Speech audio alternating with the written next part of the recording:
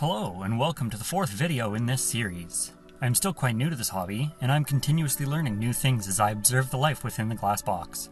This video is not going to be an in-depth care guide, but a short look into my beginner's thoughts and experiences to give some answers to those initial questions I had about the pets I am keeping. Today we will be looking at the Ember Tetra. Other than some guppies that were passed down to me originally, these were one of the first fish that I actually did some research on and chose to purchase for myself. The decision to get some Ember Tetra came down to their teeny size and peaceful nature, while still looking amazing with their bright copper color. The story of getting my Ember Tetras is quite interesting in my opinion as well. I was torn between getting Harlequin Rasbors or Tetras, and while looking at a chain pet store that normally doesn't carry fish, I found they recently brought in a small tank near the back with just that. Being the smaller of the two, I decided to purchase 6 Ember Tetra they had at the store and left with an order for 6 more. It took quite some time for the second group of fish to come in, and when they did, they arrived at the store with ick. Which meant I had to wait longer again while the store treated them. After much longer than expected, I was able to go back to the store to finally bring my fishies home. Once I arrived at the store though, the fish guy wasn't in, and the only person able to help was the reptile guy, who wasn't very comfortable with a net. So I ended up awkwardly netting the 6 new fish myself. While trying to net the last one, he actually jumped out of the tank, luckily landing right on my wrist where I could quickly get him into the bag. Ever since, they have lived happily in my planted nano setup with some Neocaridina and my bamboo shrimp named Tempura. As a beginner, I would say these fish were a pretty good choice to start with. Though these fish are very small, coming in at less than an inch in length for an adult, they seem quite hardy, but that small size also makes them quite skittish and easily stressed.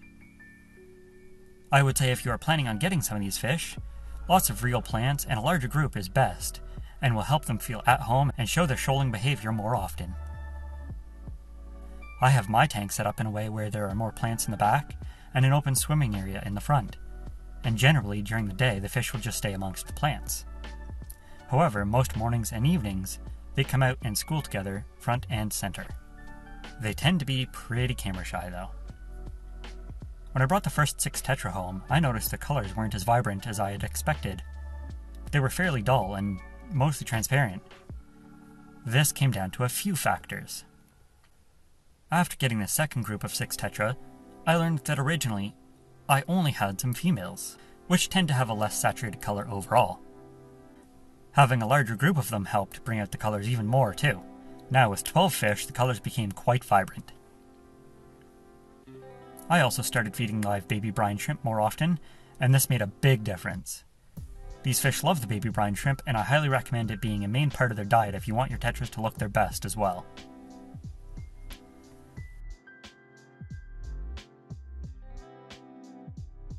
Males are generally a little smaller, and have more vibrant colors, especially when they are getting ready to mate.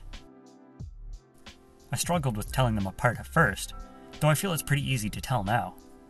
Other than the color difference, I find the easiest way to tell gender is the belly. Females will be a lot rounder and wider than males.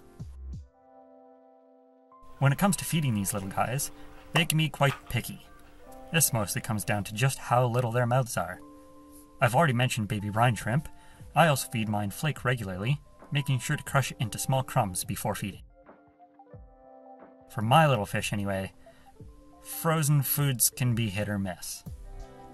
The main thing to keep in mind when feeding is their small size. They have small mouths and small bellies too. Feed small bits in small amounts. Just before writing the script, I had just had my first Ember Tetra loss, which came down to him choking on a piece of bloodworm that was a little too big for him. Other than that though, I have not had any issues with these fish at all, which is why I say they are fairly hardy. There has been no return of the ick, and no signs of any other common fish disease either. Keeping up with regular water changes and making sure everything is consistent helps with that. When it comes to keeping Ember Tetra with other fish, it's important to keep the small size in mind again. Ember Tetra are peaceful fish, but can make a nice snack for some larger or more aggressive fish, so other smaller fish like Rasbor and other Tetra make for better options. These fish can make a good addition to a planted beta tank as well. At the time of writing, I still haven't had any breeding happen yet. However, I have seen some males showing off for the females. Breeding is something I would like to look further into the future, as apparently it's pretty simple as long as conditions are right, and raising temperature gradually over a couple days to around 80 degrees should help with triggering mating responses. I'll be sure to post a video if I do find some fry in the tank, so why not consider subscribing so you can be there when that happens. As a beginner into this hobby, would I recommend Ember Tetras? Yes, I would.